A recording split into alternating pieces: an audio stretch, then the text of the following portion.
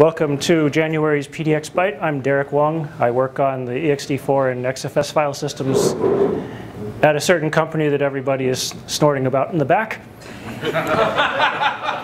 Anything I say tonight probably has absolutely nothing to do with my employer. You know, I haven't looked at my email all day, so as far as I know, I still work there. All right, so this talk is entitled Fun with File Systems 2015.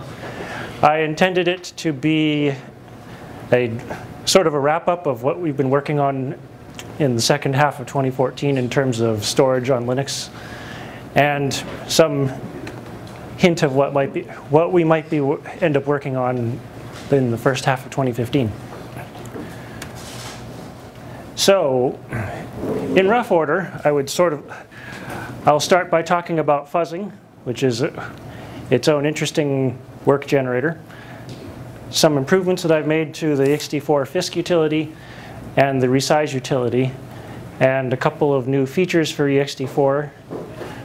And after that, I will go into a bit more about what's going on with XFS and the storage stack in terms of automatically deduplicating devices and shingle drives. Just before I get started, can everybody in the back hear me? Yeah. Cool.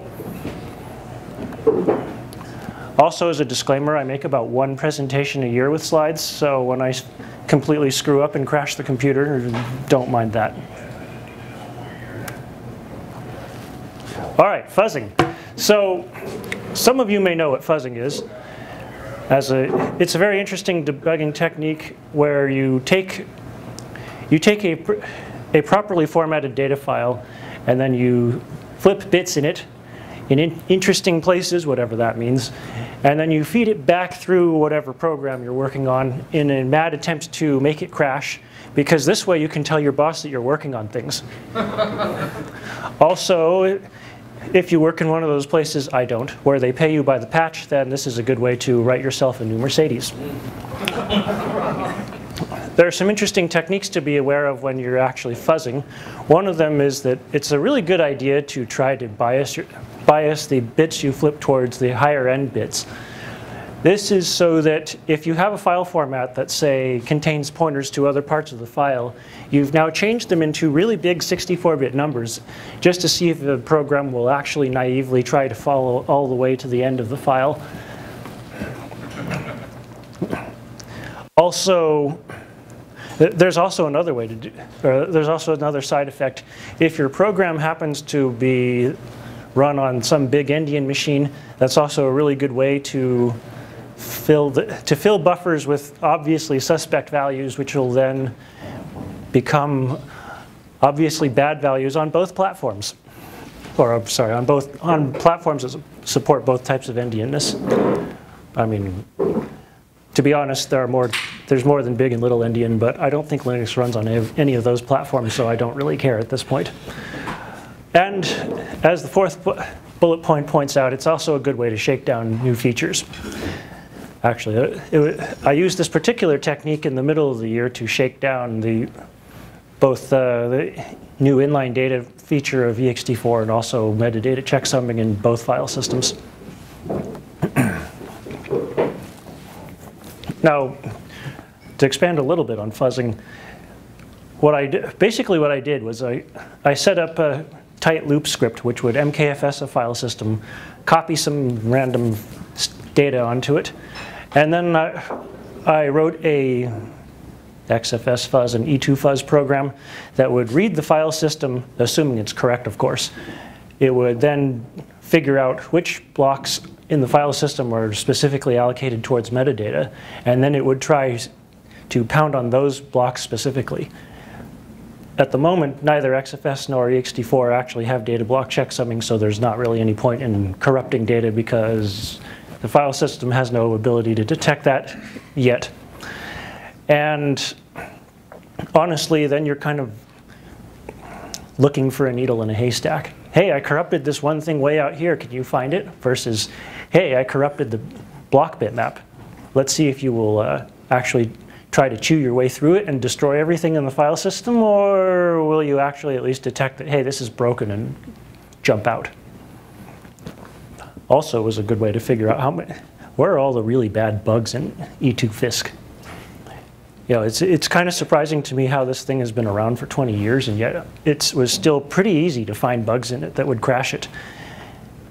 Directory handling, things that you wouldn't really expect would be experimental. You understand why, right? Sure. Historically, it was one of those things you don't touch because you might break something. And so, even when you found a bug, no one would let you would take your patches to fix it. It's 20 years of that. Mm-hmm. Beautiful, isn't it? Mm-hmm.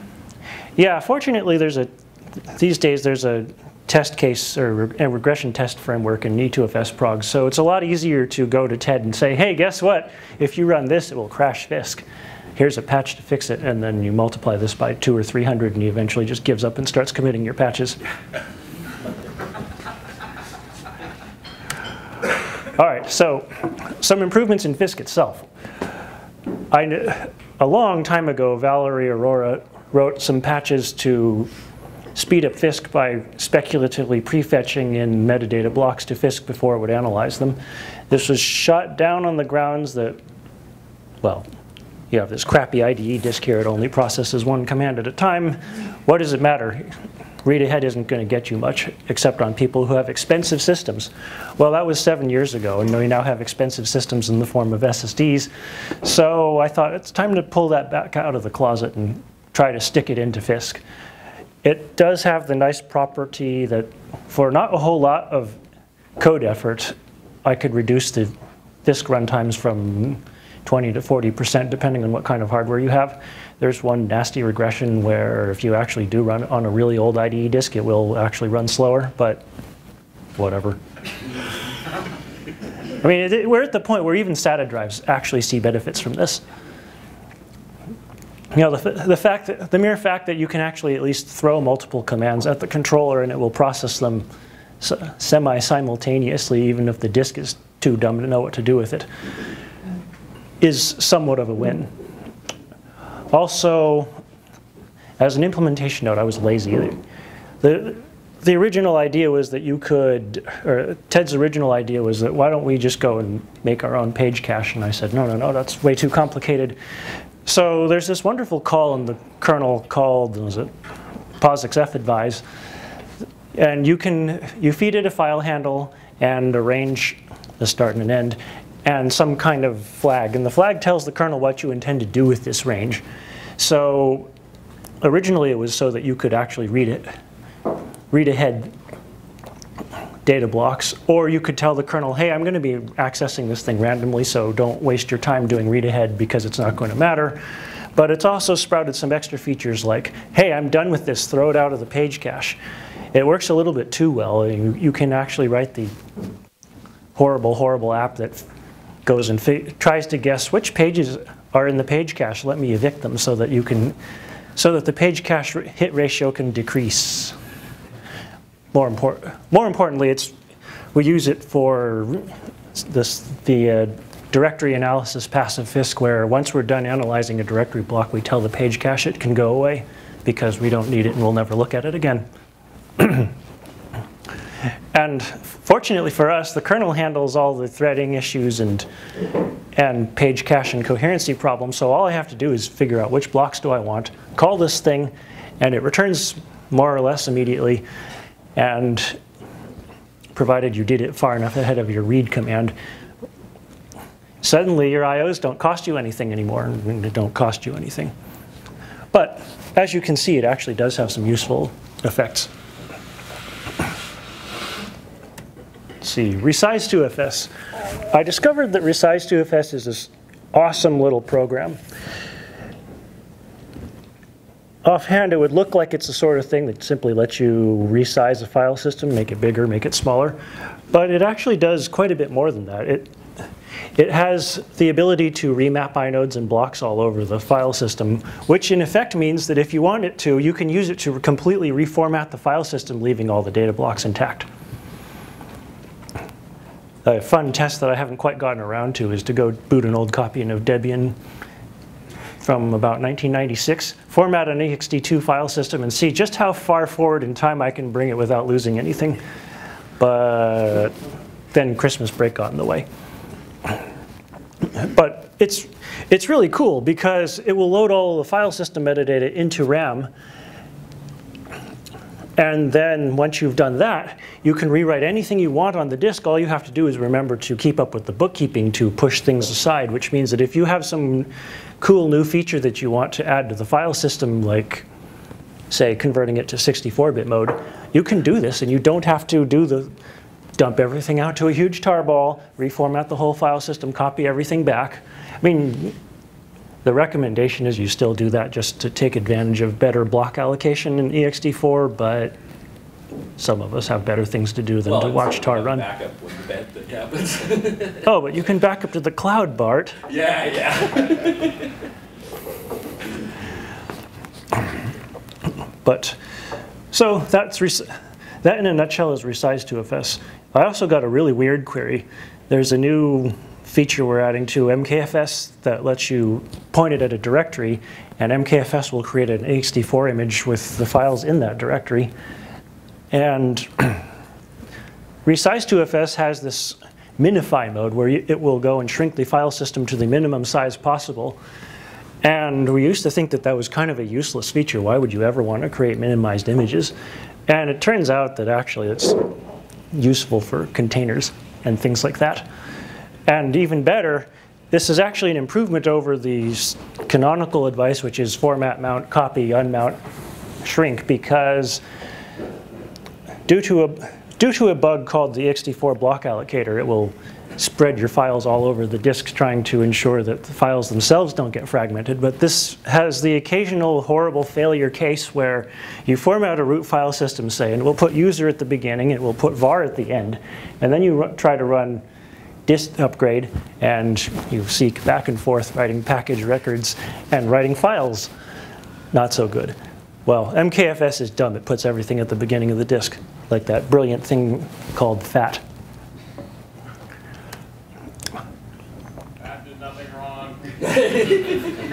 Oh no, FAT is a wonderful file system. It works everywhere. It's fairly easy to understand what happened when it explodes. If you're a particular fan of old DOS tools, it was really quite interesting as a kid to go and pop open Norton Diskette and try to go bang around with the FAT editor to go find out, how does this thing really work? And what happens when I do that? All right, but moving along. So now here are some features that we're putting into E2FS Progs 1.43. So ext4 and XFS are both kind of getting tired of getting harassment from people who say, well, ButterFS has these checksums, so you can detect any kind of storage error. Well, that's partially true. It would be nice if we had some ability to detect when file system metadata blocks get corrupted in transit because you had a bad disk wire, because your hard drive firmware has been reformatted with badware, or something like that. And one low-hanging fruit is to add checksums to all the metadata objects. This, of course, doesn't help you with actual file contents. There is still sort of an argument to be made for why pay the cost of checksumming an entire file if you really don't care. If you really care, you can always go and store your own hash, but I don't know.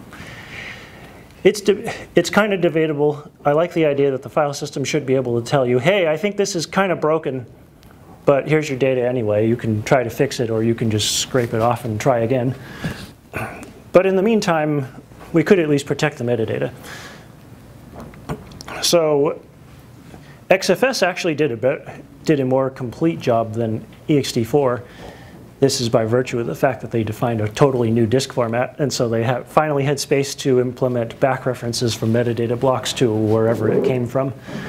With ext4, I was trying to be a little bit less, hey, let's change everything when I designed this. So basically, the ext4 version is you put in a checksum that's calculated based on the file system UUID and say the inode number and the block offsets and other things. So at least you can tell is this the block I'm expecting to get, or is this some other piece of crap?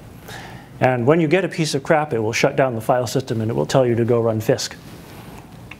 Versus what would happen in the old days, where if you say corrupted a block bitmap, you might get a couple of warnings about, hey, I noticed though there seemed to be a big discrepancy between the number of blocks in this bitmap and what's listed in the group description, but I'm going to use it anyway, so I'm going to allocate blocks, and then, well, bad things happened after that. Oh, I mean, it's a good way to keep your day from becoming boring. However, one thing I will add is that I've been working on metadata checksums for ext4 for a long time, since about mid-2011, so I think it's finally ready. The XFS version has existed for a year, and Dave Chinner swears it's stable. I'm not quite sure what he's talking about, because I discovered that you can trivially emulate an XFS file system by corrupting the inode B tree, which then makes the journal unreplayable, which means it won't mount and it won't repair, and so you're just kind of stuck. So it's good, because it means I have something to do this year. Also, the last point, memory errors. Metadata checksumming, or checksumming in general, it can be a good way to detect certain problems. Unfortunately, it's not good at detecting all the problems, depending on how the checksumming was implemented. If you're particularly paranoid, you would detect a write, and then you would immediately checksum it, and then it'll sit around in the page cache until it gets evicted, at which point you would check it again, and then you could at least tell, hey, did bits flip in memory without me noticing? No one does this. The kernel just sort of assumes that your memory is trustworthy, just like it assumes that your CPU is trustworthy. I mean, I suppose that's a valid design point. But every couple of months, I see a blog post or an email from somebody who said, hey, I copied these files to my file system, and then I ran MD5 sum, and I got 6 different answers for 6 different invocations of MD5 sum, and this is why ButterFS is better. Well, no, it's reading that out of the page cache, so actually your memory is bad, and ButterFS can't help you. At some point, it would be interesting to implement the paranoid check version of ext4 checksumming, where it would compute the checksum at the time you modify the object, and then again when it commits it to the journal, but I haven't gotten around to that. See, already has all the copy and checksum stuff. Mm-hmm. Yeah, life in kernel land is you have this big pile of stuff, and they all sound really cool, except then this whole money and getting paid thing gets in the way, and you have to go work on actual customer bug reports, and some of them are interesting, but some of them are kind of boring. The Phoronix guy isn't here, is he? Yay. All right, so inline data. Basically, there's unused space at the end of the inode record. By default, we reserve 256 bytes for it, and the inode structure only uses 156, so there's 100 bytes left over for stuff. On ext4, the 100 bytes can get used for extended attributes. They can also spill over into a separate data block, and I forget which Google competitor it was thought this up, but they thought, we have a lot of really small directories in our cloud storage system, so it'd be really useful if we could put that directory data into the byte space after the inode, and so they did. This has some interesting effects. I actually tried making a minified ext4 image and discovered that I could actually use less space by importing a directory tree into a fresh ext4 image with inline data turned on. But unfortunately, it's not quite stable yet. There's still some race conditions that we need to work on. But it does have some promise. I mean, in terms of the number of seeks, when you're searching through the directory tree, it does actually cut down the amount of time it takes to look through a directory by quite a bit, because there's a lot of little directories in the root file system, like user share foo, And the only entries are like changelog.gz and readme, and those will fit in here just fine, and why waste its blocks and seeks on reading that kind of stuff? Assuming you don't just trollishly just rm it. Finally, E2 undo. So turns out that there's this rarely used feature in E2FS progs called E2 undo. And as you might guess from the name, it enables you to save a copy of old data blocks when you're doing something to the file system, so that if the program aborts or if you decide you just really don't like what it did, you can always undo it and it will set everything back the way it was. Unfortunately, it turns out that E2 undo wasn't all that well implemented. It borrowed the trivial database code from Samba, which has a 2 GB limit, which previously that wasn't a problem until I came along. And it would do some kind of crazy things like it would optimize writes by saying, I'm only going to save a copy of block X once. The first time you write it, I'll save it to the undo file, but after that I don't want to be writing this thing over and over again. So it would do this by searching through the TDB tree to go see if it could find the key. But doing that requires several disk accesses, and then storing a block in transactional mode apparently requires 4 fsyncs. So woohoo, we didn't write it again. And the other thing is that it didn't really have any particular checks for overflows. If you went past 2 GB, it would just kind of rip off the top 32 bits of the file position and just start writing again. So in the end, you ended up with this corrupted undo file that didn't do anything. Now, for the things that you could do with E2 undo in past versions, the damage was limited because you could only undo an MKFS anyway.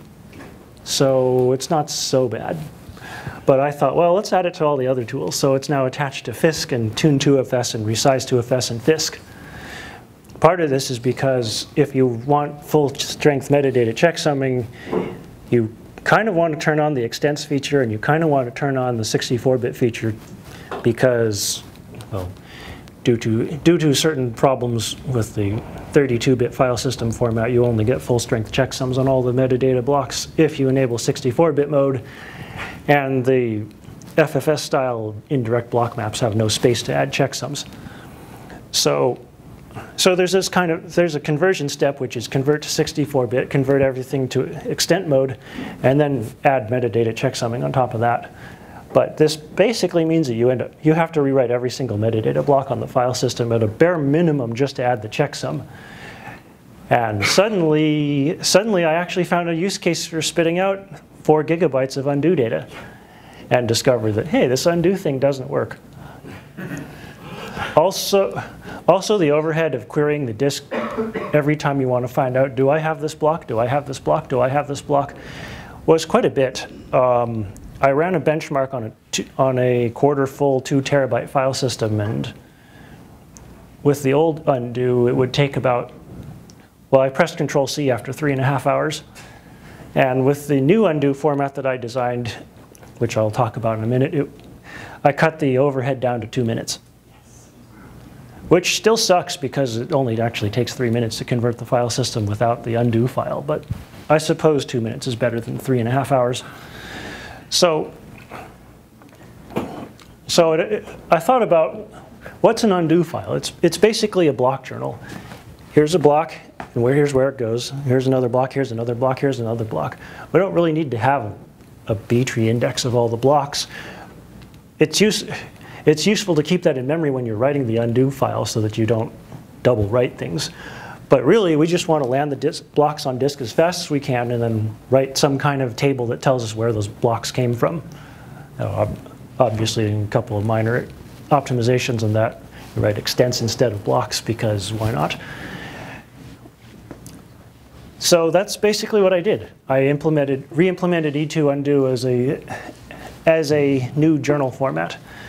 So I thought about reusing the JBD2 journal that already comes with the ext4, but there are certain problems with that in that while you can have external journals with ext4, it expects the UUIDs of the journal and the file system to match. And so effectively, you can only associate a file system with one journal at a time. And rather than go and modify a whole bunch of code to make that work and possibly break the scariness that is JBD2, I thought it would be wiser to just write a simple thing. Also, it turns out that JBD2 explodes if you try to make it larger than 16 terabytes. So I'm confused about how you use this in practice. So do I run e2 undo and it starts effectively a journal, and then I run my FSCK or whatever? Oh, it's specified as an argument to e2fisc and tune to fs. But how is it implemented internally? Is there a system called that sort of turns on journaling? Is that how it works? I'm not quite sure. Oh no, there's a block IO abstraction in the e2fs library. Okay. So, okay, so this is all in user language. Yeah, it's unmounted. It's just doing block IO. Yeah. Nice, nice, nice. So, let's see. Moving along to XFS. So XFS has this new version 5 disk format that I touched on earlier. It adds, as far as I can tell, it adds metadata checksums and a free inode B tree. I think this should improve the scalability of the file system, because before it would search through the inode B tree to find free inodes when you tried to implement a file or tried to allocate a file. But I had kind of a hard time finding documentation about what exactly went into this version 5 format. It adds direct types. Okay. I know, right? 15 years later. So it looks like it's supposed to work. I mean, I crashed it within 5 minutes, so I'm not convinced. It works better than ext with its combinatorial explosion of options. I mean, you can stare at ext and set the wrongs. I mean, you set it yourself. Don't do the 64-bit with the thing and the thing. Mm-hmm. So it's a lot simpler than that. And in that case, it's comparable and closer to stable than not. They still have some nasty, like, as you said, log replay bugs, but they've got the big scary ones out. It's not default, though. That tells you a lot. Yeah. Yeah, it's not default yet. Yeah, I did read a paper a while ago from Dave about how the new XFS log is supposed to work. I thought it was quite clever. I then hoped that the implementation was just as clever. That's scary. I don't know. I mean, every couple of weeks at work, I have this little debate with myself. Is it better to have something kind of dumb like ext4, where the basic layout is pretty simple, such that when it explodes, you can actually paste the whole thing back together again, sort of? But then you lose certain things, like it has horrible scaling problems.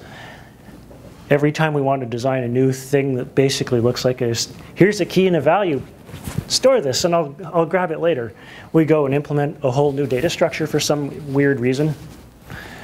Versus the file systems that do that, but then you have to walk this tree, and it's hard to tell, does this tree thing actually make sense?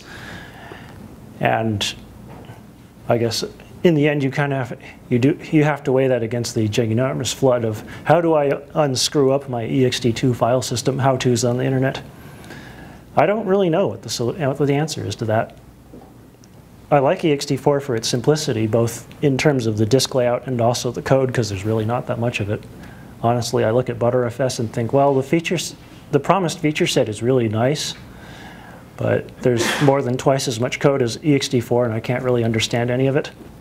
And I kind of wonder, how do you store 100,000 lines of code worth of institutional knowledge in your brain? And I haven't figured out how. No one has. Let's see. Finally, last slide. DMD dupe. There's some researchers at the University of Florida proposed for inclusion in the kernel a thing called DMD dupe, which is an automatic deduplicating block device.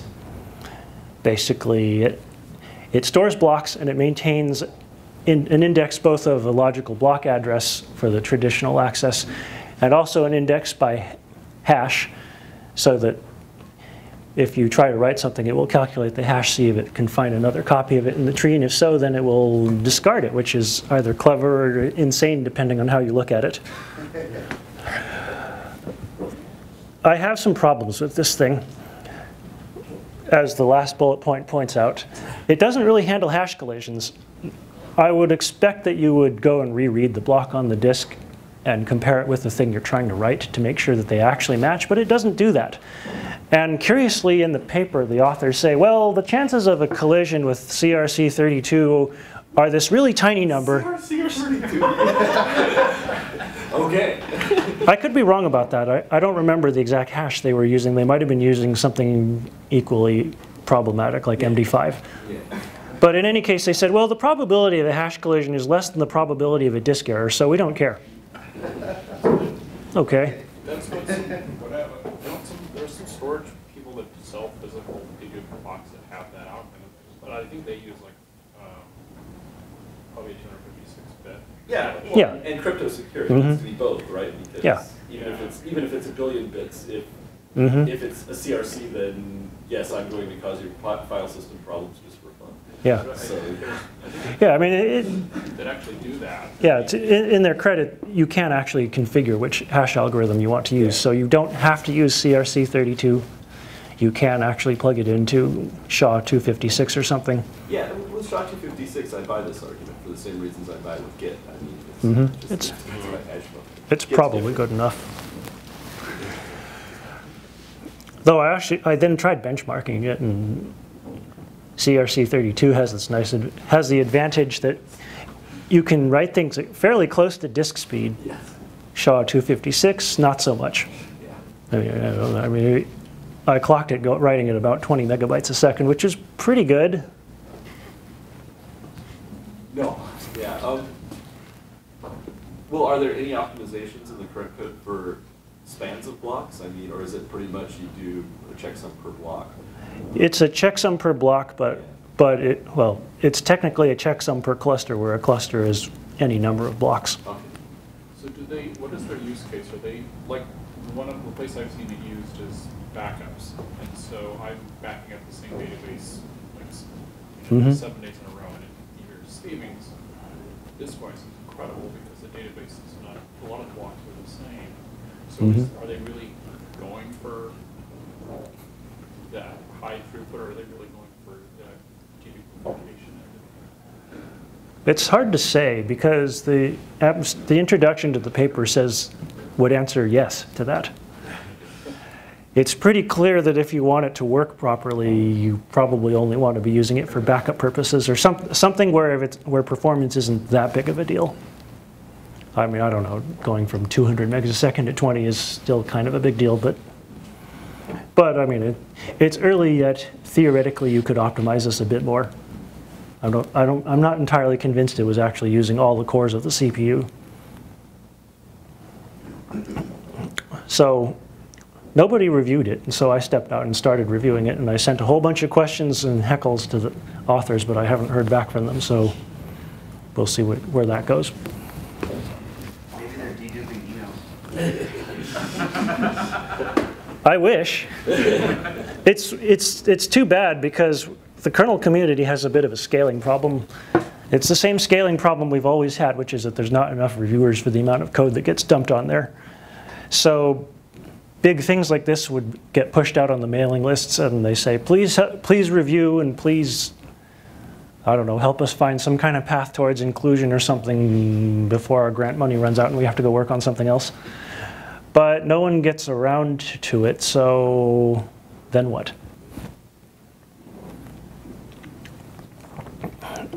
It would be really nice if there was some way to just, clone all of ourselves and just have a reviewer version of us which could spend their days simply reviewing code. But you would. I mean, all the rewards in the community are for writing, for doing things, not for reviewing things. And so if you clone yourself, you just have two of you doing things instead of reviewing things. It would probably be twice as bad. Yeah, honestly, I have written reviews of my own code because no one else will review it, and no one will take it until it's been reviewed by somebody. So I send out mailing list traffic, and then I let it sit for a couple of months, and then I start reviewing it and send follow-up patches, and eventually someone says, well, it's been reviewed, so clearly it must be good. All right. The system works. It was reviewed by somebody. Maybe we trust the somebody. I don't know. There's no bias. Shingle drives. No, nothing yet.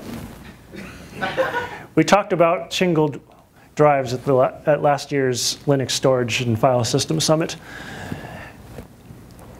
And so far, not much has happened. What is that?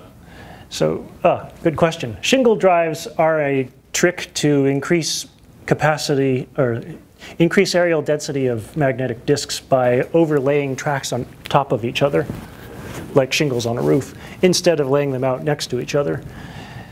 It's apparently useful for about a 25% increase in areal density, but it has the distinct disadvantage that since the write head is bigger than the read head, you have to rewrite all the tracks in order. Otherwise, you end up with scrambled junk on the disk because the write head will come along and just kind of screw up everything in the adjacent tracks. So is this something that actually would be visible on the Linux layer, or with the hardware handle you would need to scan? Yes. Both. Yeah. Depends on if you want to pay for the firmware to do what amounts to garbage collection. Mm-hmm. Yeah, so there are a few tricks. It kind of sounds like some of the disk drive vendors, at least the one who was yelling really loudly at LSF, is going along with the strategy of you will rewrite in 256 meg chunks in order, or you will suffer an enormous performance penalty. You know, I guess we could just set the sector size to 256 meg.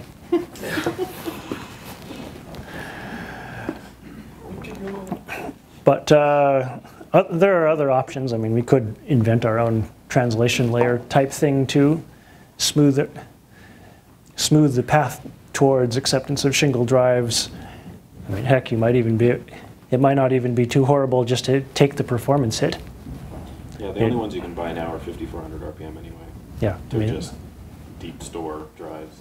Mm-hmm. Yeah, these drives are really designed for. New 8 terabyte drives?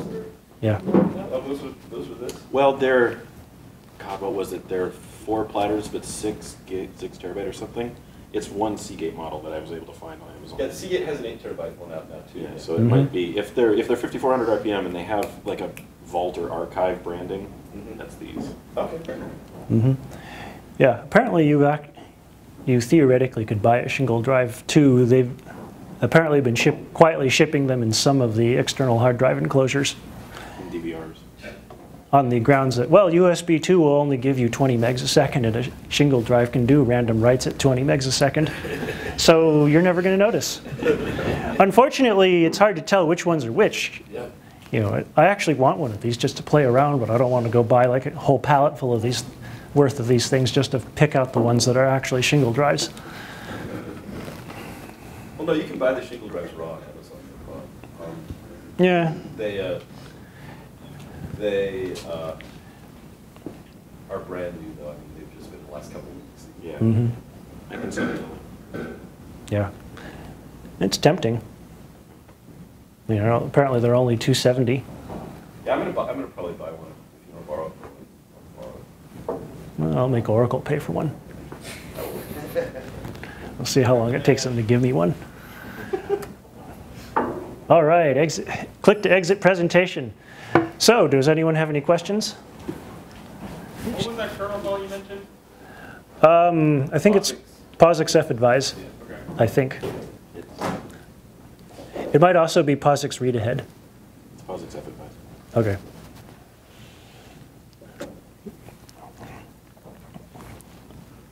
All right, well. Well, so you promised to end with some predictions about. Oh yeah, predictions. Tell us about 2050. Predictions. Well, I guess ButterFS will be stabler. I mean, as weirdly buggy as it can be, I imagine that mass deploying it around Facebook will tend to shake out a lot of the bugs. Or it will take Facebook down, in which case we'll all get a whole bunch of free time back. I don't really expect ext4 to make a whole lot of advancements at this point. We're kind of in this, the community's in this funny space of, we have the stable file system and maybe we should add a few more features to it, versus ButterFS where they seem to be the opposite. We have all these features, but we need to stabilize this pretty badly. I've heard rumors that full data block checksumming is coming somewhat soon for ext4, and maybe along with it, reflink and some kind of snapshotting type ability. Think about it. Shouldn't be too hard to add some back references that tell you, well, this block is in use by this many files, and it points back to these places. Oh, and here's a checksum. Let's see. I sadly suspect that there probably won't be a whole lot of advancement with regards to shingle drives, because it will probably still take a while for all the relevant parties to get them and start playing with them, and then find the time to actually do something. I mean, at the last file system summit, Ted So and Dave Chinner had a loud discussion about whether or not we should simply abstract the whole process of allocating blocks and remembering which blocks are allocated into a separate device mapper layer. It has some merits, but again, who's going to implement this? I actually thought, well, if you actually wanted to try to do something like Frankensteining ext4 to abstract out the block allocators and make the XFS block allocator work with ext4, how would you? And it kind of turned into a mess. It's hard. And there are more than just those two file systems. I mean, we have to keep in mind that, while those are the main fielded ones right now, yeah, there's all kinds of other stuff. Yeah, that was just two. Yeah. And maybe we could try just adding them to something else. Hey, Fat, how would you like to have delayed allocation? Bart. I'll keep asking questions. Sure. Somebody interrupts me. SSD. Mm-hmm. What's the state of sort of SSD specific stuff in the file systems right now, and how is that expected to change in the near future? Oh, good question. So a lot of people have noticed that the kernel doesn't really scale well with IOPS. As in, we have these fabulous SSDs that can give you 1 million IOPS, but the kernel will end up stuck in lock contention hell if you actually try to use them. I actually tried doing this just as a joke to see just how many IOPS I could push through an SSD, and I hard locked the system. Yeah. Yay! There's a new path through the block layer called block MQ, which separates all these things out. So instead of having one queue that all the CPUs get to lock on, it will have all kinds of cool features like per CPU queues and that feed into the device. I think that this is probably something that will work really well once it's lit up and connected to something like NVMe, where the hardware itself also has a whole bunch of queues. But for now, it's working its way through upstream. It's in the kernel as of 3.18. You can enable it by default. I discovered that there are suspend bugs if you do, so don't. But the preliminary results are pretty promising, but like all new things, you still got to give us time to shake the bugs out. So I think that will become stable-ish by the end of the year. Yeah, and that may be as far as people go. Yeah. In the initial SSD firmware generation, everybody was tripping over themselves to get allocations and I/O alignment and all this stuff down on the flash cells, and firmware's caught up enough now that it's just not worth it. Well, I know there were erase ahead issues. There's all sorts. There were, but the firmware now is not like. Well, but it can't know. I mean, first so the point is, last I checked, and maybe I'm just way out of date, the kernel wasn't doing a very good job of telling the disk when blocks were free so it could erase them. Yeah, our trim is still pretty crap, Mm-hmm. but yeah, that does need some work in the file systems, you're right. But they're like in Btrfs, it has an SSD option and it does almost nothing. Okay. But in E2, is that better? And will it get fixed this year? It seems like it needs to get fixed bad. It seems like a... Which one, discard and trim? Yeah. Trim. Yeah. Martin Peterson has apparently made it his life's mission to fix discard and trim on Linux. Well, as a bit of background, there's this, on flash drives, you want to be able to tell the flash controller, hey, I don't care about this range of blocks anymore, so don't go to extraordinary measures to try to remember it in the flash translation layer. This is called discard or trim, depending on whether you're talking Well, it's ATA more or like that. SCSI. It's that erase speeds are way, way slower than write speeds, so once you've discarded or trimmed it, the flash drive can start, the drive can start erasing those blocks now. So they're ready. Yeah, the biggest problem is that in ATA land, the trim command is advisory, meaning that the device is free to ignore you. And there's supposed to be flags that tell you that, oh, once you've called trim this range, I will only give you zeros if you try to reread the range, but that only happens if it actually did something, which it's free to not do and then not tell you.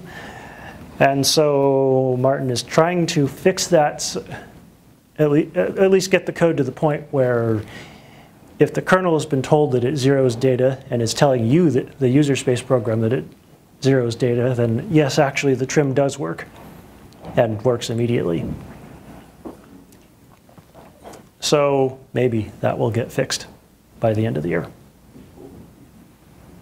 I mean, I guess from what you said earlier, it's only important to fix it after you can push enough IOPS through the controller that you'll never notice the erase ahead times. Right now, it sounds like you can't anyway. So Well, No, it's more. there's also a correctness issue with that, because some programs like MKFS would like to be able to know, if I tell you to discard and you tell me that discards result in 0 reads later, then I don't have to do all this file system initialization. I'll just issue one big discard and then just write magic numbers.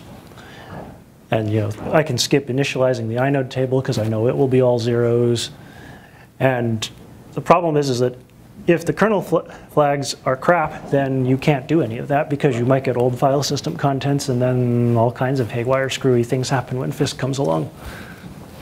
But isn't that sort of second order Yeah. compared to the, I just dropped a 2 GB file on the ground, would you please go start, if you can, please go start dealing with this now so that later when I write those blocks again, it will happen faster. Right, and that's where the kernel file system implementations are behind. They're Right. built to either put on every free, Right. and then you brick drives, or it's not queued, so it's really slow, or it's an ioctl, and it's all of the free space when you can remember to write the cron job or whatever. Because the devices have been so unreliable, people haven't sat down and spent the energy to really batch it and do it efficiently, right? But I guess what I'm not getting, and I shouldn't belabor this, we should probably take it offline, but I guess what I'm not getting is, I mean, for that application, you don't really care what the firmware does as long as it does, it does total ordered consistency, right? Some of them, sort of, I tell it, trim this stuff, it does or doesn't, nothing I can do about it, right? But when I come back later and write, I'll get the same result either way. yeah, the zeroing optional stuff is different in second order, but the reason people haven't dedicated the kernel time into implementing it in the kernel yet is that it breaks drives. Well, what do you mean? Oh, bricks drives? They don't come back. Oh, it bricks It drives. has historically, and that's why the current implementation is kind of like, what the hell? It's an ioctl, and you can do it if you're brave. Wow. Well, you mean bricks as in like you you have to turn can't the get drive it off back. and on again? Or Some you drives, turn the Yeah. drive They on, are bricks gone. as in they're gone forever. You Yeah, never you get can't even back. flash new firmware on them. There have been a few. And that That's meant, nuts. yeah, that I mean, meant there that's was no way it was going to be the default, and there was no way that people were going to spend time on it. They just, and that's, Send the it's drive mostly back. historical baggage. Yeah, I just can't believe manufacturers are getting away with that shit. Oh yeah. Oh, yeah. If you can imagine a defect in a USB enclosure, it's there. Worst crap you can imagine. Well, I didn't mean the USB enclosure, I meant the drive itself, right? Yeah. I mean, there's Same thing. Yeah, there's Wow. incredible stuff in there. Yeah. Speaking of Brave, if you have Ubuntu 14, it has a cron job that goes and runs fstrim on all the file systems. I find it interesting that it does this, considering that it doesn't do any kind of verification that the file system is intact. It'd be fun. I mean, What could go wrong? I thought it was an interesting attempt at doing the sort of right thing. I fixed it to at least go and run fisc-n and see if it reports any errors, and if so, then don't do the fstrim. But by default, it just goes and does it and hopes for the best. And I guess I hope the best for them. But in conclusion, if I have time, it would be interesting to try implementing something like online E2 FISC, but I don't know if I'm really going to get around to that. It's a large task, and that's probably why no one has succeeded at it yet. Also, there's this problem of what do you do with open files that are corrupt? You know, is it acceptable to just go and kill -9 all of them? Or is there some way to just close the file descriptor magically? This is what we've been talking about for 15 years. Well, yeah, but we've been talking about that for 15 years. Well, don't you just do the same thing you'd always do if a file got corrupted? You get an EIO next time you try to interact with it? That's what Revoke does, but Yeah. it's hard to implement because there are serialization problems. People are using descriptors when you decide to pull it out from under them. And nobody's, I mean, BSD's had this called forever, right? And Linux has never managed it. And you want it for unmounting forcefully, you want it for a bunch of stuff. Hot unplug, just hasn't happened. But I mean, the whole people are using it shouldn't matter too much, right? Like I said, the next time they try to use it, they're going to... No, I mean like C pointer to reference are using it. Oh, It's just a problem. I see. The kernel just needs a bunch of kernel work to get it all entangled. Really fiddly stuff. Got it. Yeah, I did actually ask Al Vero if Revoke would work for that, and he thought about it for a really long time and then said no. So, one thing I would add to this before you close up is there are probably people in this room who might be interested in working with this stuff. I mean, you know, a lot of what you've talked about today is how a lot of this is bound on the fact that a few people are doing a lot of things at once. Yeah, if you're interested, contact me. I'm DJ Wong in the PDX-Byte IRC channel. It exists. I forget which server it's on. I think there's like 3 people logged in right now.